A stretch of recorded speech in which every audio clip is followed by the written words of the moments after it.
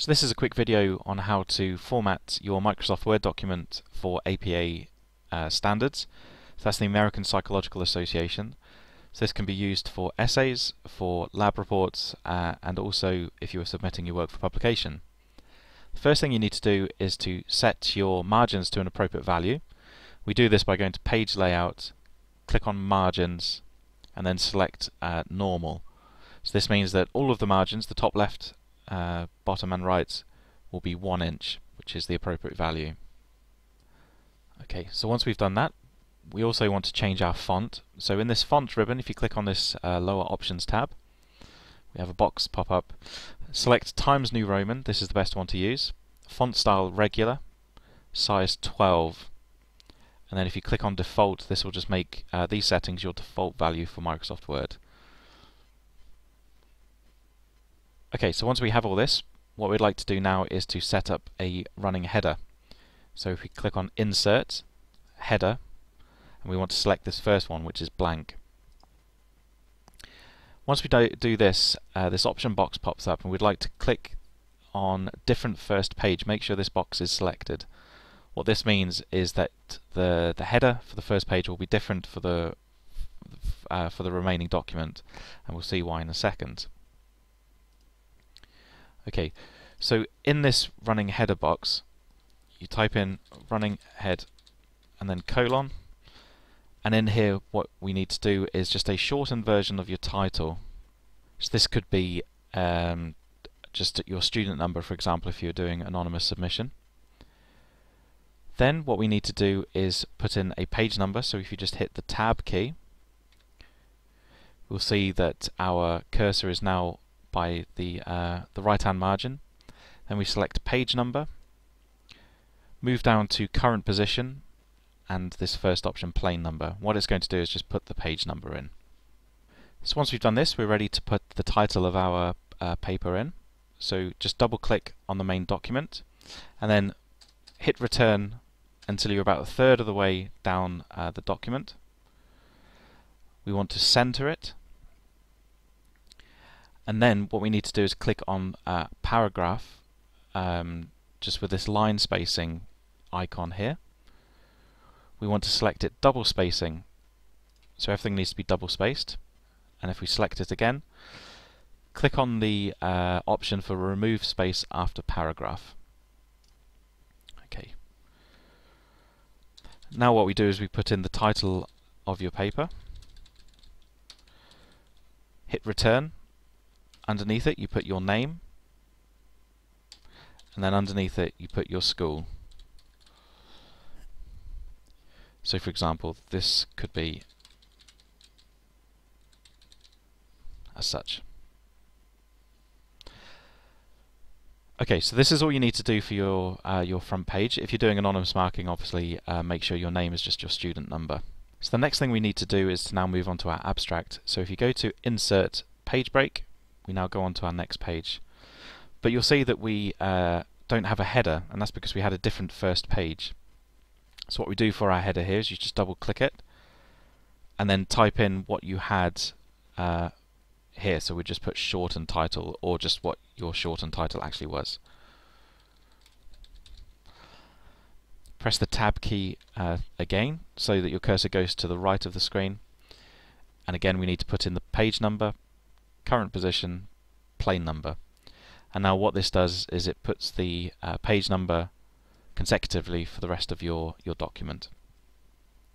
Double click off the header.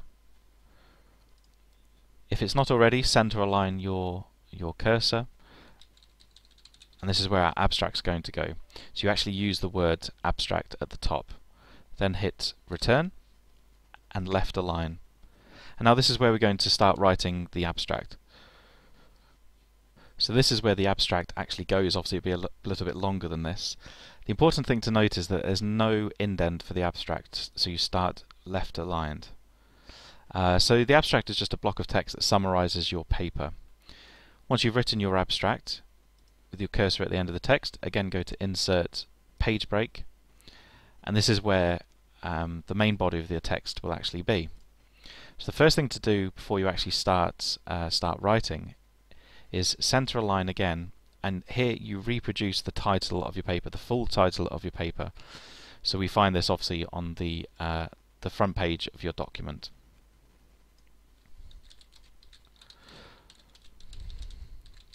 What you also do is you put in capitals the first letter of all major words, just like so.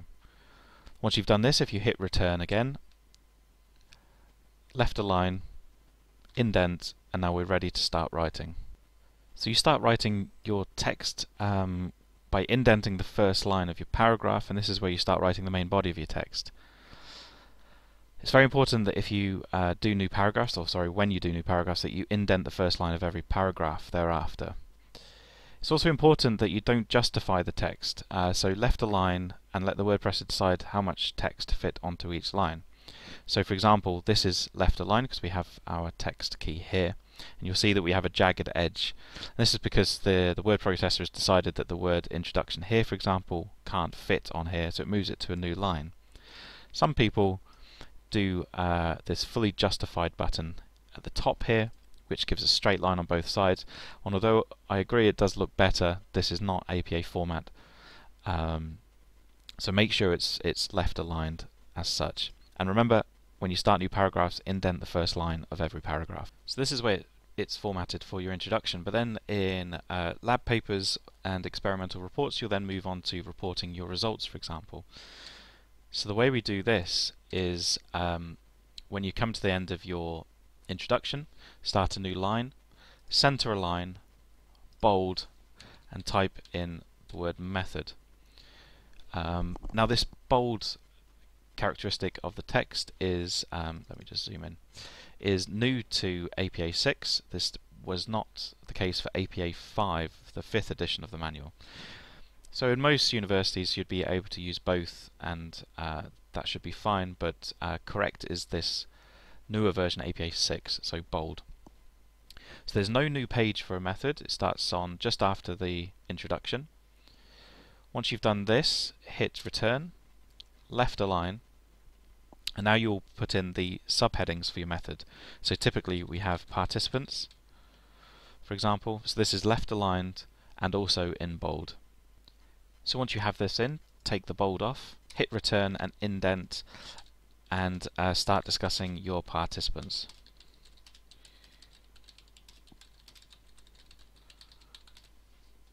So you do this for all the other headings as well, such as design, procedure, stimuli, and apparatus. Once you've done all of this, let me just put these. So then you need to go on to present your results.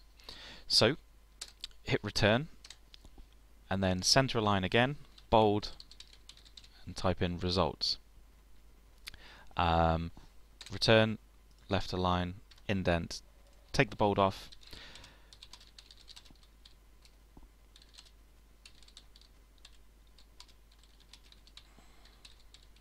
so this is where you present your results. So there's no new page for the results section either. And also after you've finished your results, you want the discussion. There is no new page for a discussion, or for the general discussion rather. So center aligned, bold, just like so.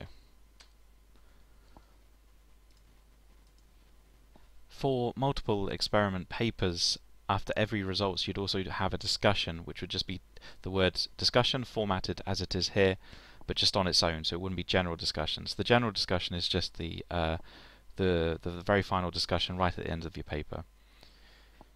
So once you have finished your general discussion, you now need to include your references. So after the very last line of your general discussion, you go to Insert, Page Break to select a new page. So the references do go on a new page. Click on the Home, center a line, and just write the word references. And this is where your references are going to be. So there's various ways that the formatting of references must follow, and it all depends on what it is that you're actually referencing. But very typically you'll be referencing a journal article, in which case the format would be you put their surname, comma, followed by their initials.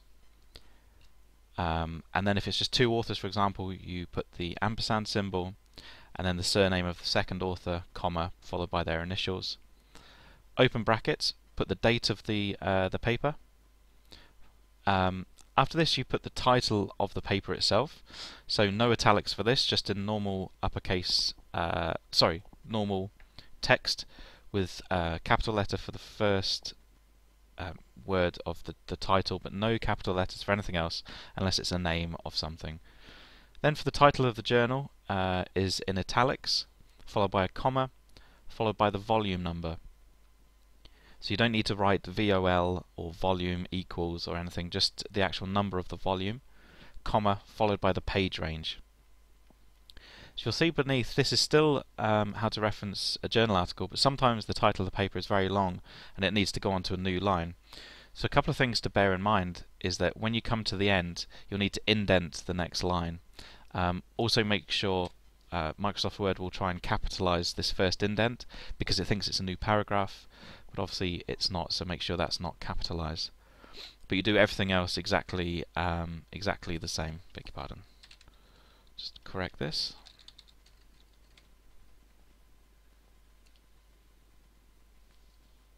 So there's many more referencing styles depending on what you're doing. For example, a book, a chapter in a book, a magazine, an online reference, etc. And I'll perhaps do a separate video for how to format each of these separately. But this is basically how you do the APA structured document in Microsoft Word. I hope it helps. If you have any questions or requests for videos, do drop me an email. Thanks.